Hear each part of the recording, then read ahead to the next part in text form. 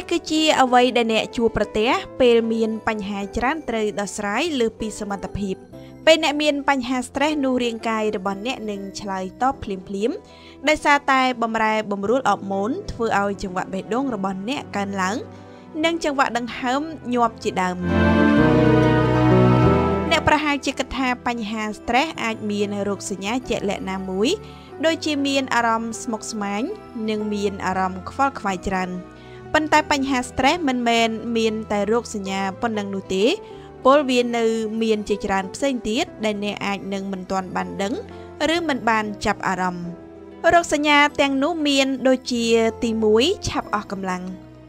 សម្ពាធផ្លូវចិត្តដែលបណ្ដាលមកពីកម្រិត stress ខ្ពស់និងអាចគ្រប់គ្រងរាងកាយអ្នកទាំងមូលបានជាហេតុធ្វើឲ្យអ្នកចេះតែមានអារម្មណ៍ថាអស់កម្លាំងលហិតលហៃ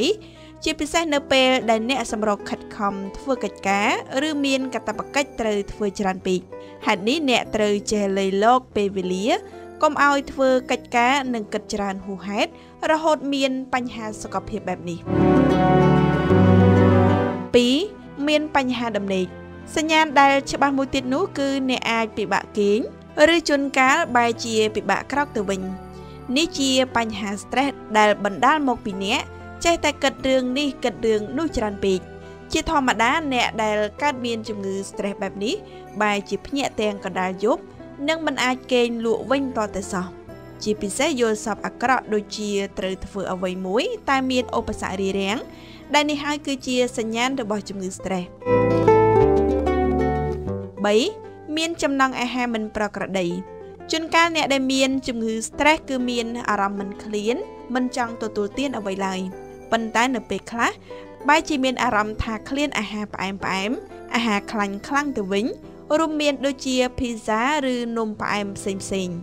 ការស្រាវជ្រាវបានបង្ហាញថាអ្នកដែលកើតមានជំងឺ stress មានចំណង់ទទួលទានអាហារមិនប្រក្រតីខុសប្លែកពីអ្នកដទៃដោយសារតែអារម្មណ៍របស់ពួកគេឧទាហរណ៍ដូចជាអ្នកជំនាញសិក្សាឃើញថាស្ត្រីភាគច្រើនកាន់តែ stress គឺកាន់តែចង់ញ៉ាំរបស់ផ្អែម 4. ឆាប់ខឹងអ្នកដែលកើតមានជំងឺ stress អាចនឹងមានអារម្មណ៍ឆេវឆាវឆាប់ខឹងមួម៉ៅនេះក៏ដោយសារតែអ្នកមានអារម្មណ៍ច្របូកច្របល់ខ្វាយខ្វល់និងព្រួយបារម្ភរឿងរ៉ាវជាច្រើន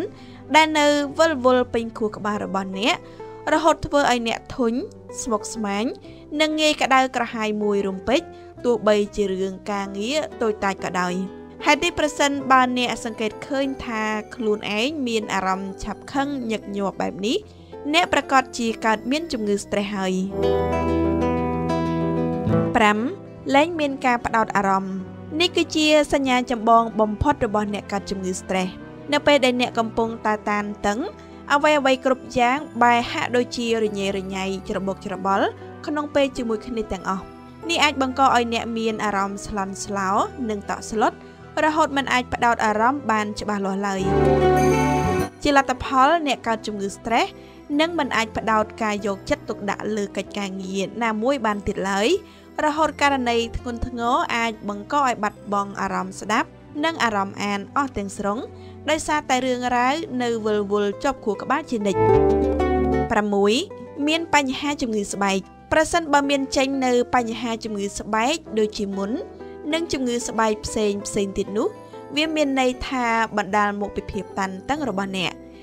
វិទ្យាសាស្ត្របានស្រាវជ្រាវលើសិស្សមួយក្រុមហើយក្នុងចំណោមសិស្សខ្លះបង្ហាញលទ្ធផលថាបញ្ហាជំងឺស្បែកនេះវាពិតជាមានទំនាក់ទំនងផ្ទាល់ជាមួយនឹងភាពតានតឹងផ្នែកផ្លូវចិត្តពិតមែន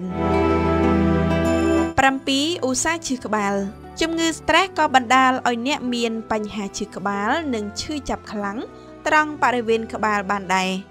មានមនុស្សជាច្រើនតែងតែគិតថាអាការៈឈឺក្បាលគ្រាន់តែជាជំងឺធម្មតានិងមិនសូវចាប់អារម្មណ៍ពីបញ្ហាធ្ងន់ធ្ងររបស់វាប៉ុន្មានទេ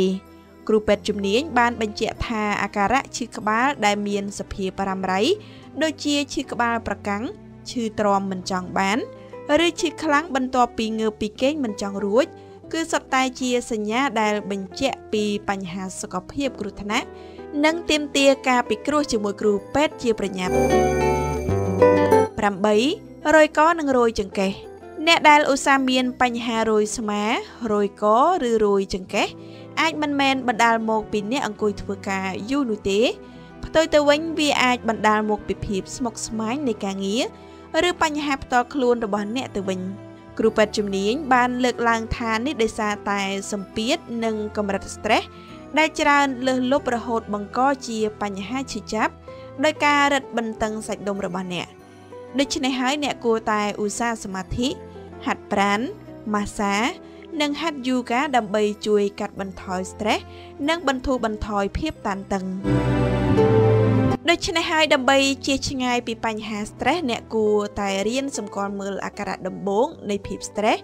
សិក្សាពីវិធីរំដោះខ្លួនពីរឿងជាច្រើនដែលមិនអាចគ្រប់គ្រងបានចូលផ្លាស់ប្ដូរទស្សនៈខាងក្រៅរបស់អ្នកបើសិនជាមានចំនួនឬបញ្ហាអ្វីមួយចូលព្យាយាមដោះស្រាយចូលស្វែងរកមិត្តដែលអ្នកស្រឡាញ់ឬប្រភពទុកចិត្តផ្សេងៗទៀតដើម្បីនិយាយគ្នានៅពេលអ្នកមានអារម្មណ៍ stress និងធ្វើសកម្មភាពណាមួយដែលអាចជួយអ្នកឲ្យមានអារម្មណ៍ធូរស្រាលឡើងវិញដូចជាការលេងកីឡាជាដើម